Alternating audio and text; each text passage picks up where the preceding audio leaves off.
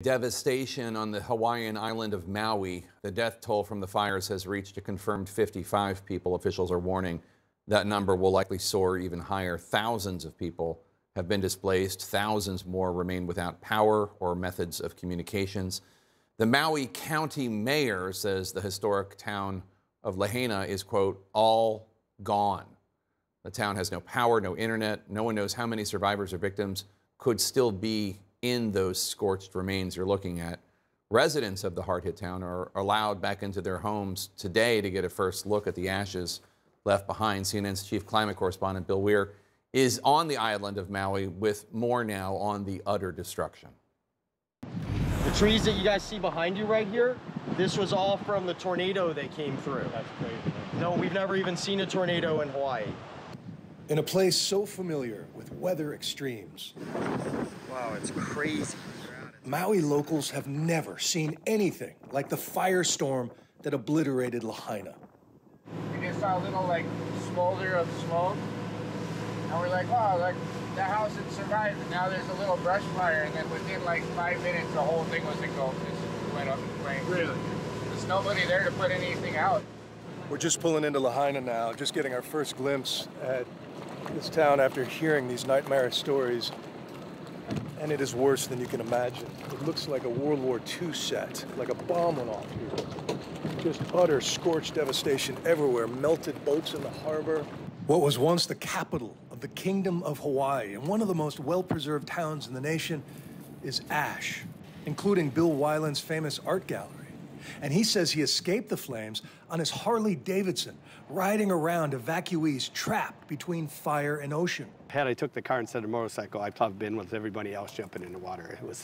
It was flames were shooting over the top, coming at. I didn't even want to look behind me because I knew they were behind me. And there's nowhere to go. You're pinned between Just pinned, and that's what fire happened. and the ocean. That's what happened to all the people. I think is all those cars that were sitting waiting for someone to move in front of them. No one was moving anywhere. You were dead in the water. Yeah. They all jumped in the ocean, jumped in. and a lot of them didn't make it, from what I heard. No, a lot of people. I'm sure if the winds were 80 miles an hour, the surf must have been. It wasn't just that. There was diesel fuel floating in the water as well, and the Coast Guard couldn't come in too far because of the reefs, and a lot of the people can't swim that far. And then a couple people died of smoke inhalation as well. They were just inundated. I know a lady that stood in the water for 8 hours. Farmer Eddie Garcia lost a small fortune in crop damage, but now is bracing for much bigger losses. My God, when I was down there early, there were uncles and people I know in the street dead. People were trying to get to the end of the street. You can tell by where the cars that were parked. They say hundreds of people jumped in the water. You personally lost crops? Like what? Nothing. What is the? I lost nothing compared to what people lost. I lost farm stuff and food and whatever, tiny little things compared to what people lost. People lost their family, they lost their houses, everything we've seen, all the landmarks, everything that we've seen for years, history, it's all gone. This is the closest port to the south of Lahaina here in Maui. Yesterday we saw everyone from fishermen to charter captains who are usually shooting surfer videos going out and trying to bring relief.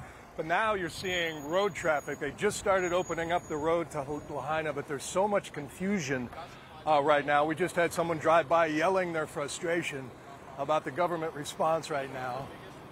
You know, Jake, I've covered a few of these from the Florida Keys and Irma, where we heard really horrific stories about body counts that might be pending. We saw it in Paradise, California, the deadliest fire in U.S. history.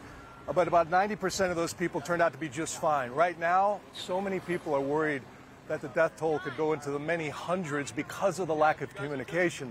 So much electricity is down.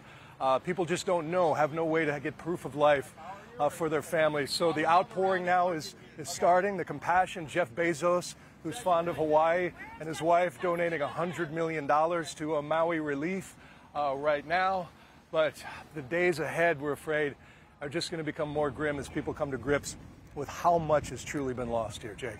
All right, Bill Weir on Maui for us with the devastation. Thank you so much, Bill. And we know so many of you watching and listening right now want to help the victims of these Hawaii wildfires. You can get an idea of the best ways to do so if you go to cnn.com/impact, cnn.com/impact.